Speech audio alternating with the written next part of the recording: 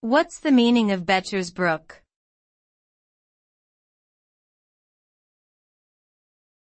Becher's Brook.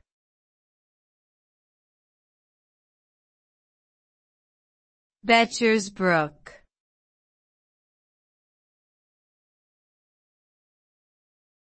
Becher's Brook.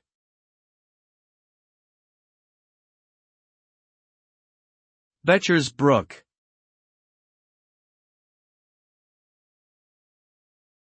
Becher's Brook is a notorious fence on the Grand National Steeplechase course at Aintree, Liverpool, England. It is one of the most difficult obstacles for horses and jockeys to overcome in the race due to its size and degree of difficulty.